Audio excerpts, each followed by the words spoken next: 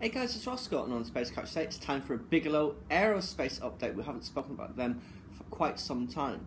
So it looks like NASA is looking to extend the stay of the beam on the International Space Station. It's been up there now for about 18 months, and it was originally due to be detached after 2 years and then deorbited and burn up in the atmosphere, which I thought was kind of wasteful. But it looks like they're looking to extend it for up to 5 years, so it would be like another 3 years. But that would kind of overlap with the current period, so it maybe wouldn't necessarily start straight after the end of the 2 year period. It would maybe start before, and they would hope to use it for long-term storage.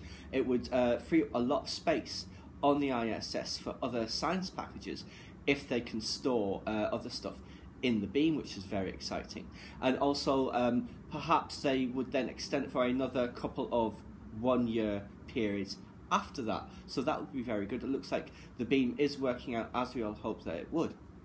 Now also, Bigelow have announced a partnership with ULA, which they hope to send one of their BA-330s to lunar orbit to serve as a lunar outpost, which again is very exciting and is something that Bigelow have spoken about in the past as part of their long-term plans, because they are very interested in going to the moon, and the current administration has expressed the desire to go back to the moon. Also, Vice President Pence gave a speech several weeks or a month or so ago at NASA saying that they wanted to go back to the moon.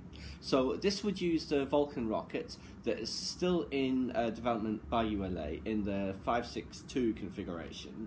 So it would launch into low Earth orbit. I guess it'd be in a parking orbit for about a year while they check it out, make sure everything's deployed properly, send astronauts up there every, 3 months, I think they can rotate crews on the beam to try it out. And then they would send up another couple of stages, the ACES stage that they're developing as a refueling tanker and as a space tug, to then push it out to lunar orbit. So very exciting, because Bigelow, obviously they've been saying they're hoping to have 2 BA-330s completed by the end of 2019 and then ready to launch 2020 or any time after that. So they had already announced with ULA they're hoping to place one in Earth orbit just as a standard space station. Then there would be the second one also as a space station in Earth orbit, and then going out to the moon. It would be absolutely fascinating to have that would be 3 space stations for a time we would have, as well as whatever the Chinese will have had by then. I know the Tiangong 1 is about to fall back to Earth, but the Tiangong 2, 3, 4 that were in development, they will be up there at some point. So starting to get proliferation of space stations, which obviously we love that on the Space Couch. The more space stations, the better. I mean, how else are we going to get to the 100, you know? With that TV show with multiple space stations all joined together, we've got to start launching them. But yes, BA-330s are going to be going to the moon, hopefully. I'm very, very excited, and that should hopefully just be the start, because Bigelow have also said you could fly down a BA-330 to the lunar surface and have that as your outpost, or I think it was 2 of them joined together to fly down to the outpost. But yes, it looks like the beam is working out, and if these other BA-330s work out, then hopefully we shall see many, many more of them in orbit. So what do you think, guys? Are you excited by this?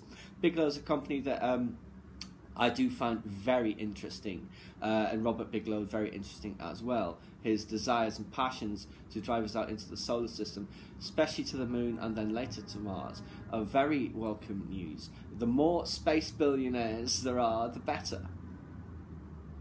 Please subscribe to my channel if you enjoyed this content. Leave me a comment or suggestion for upcoming topic you'd like to see discussed, or like the video.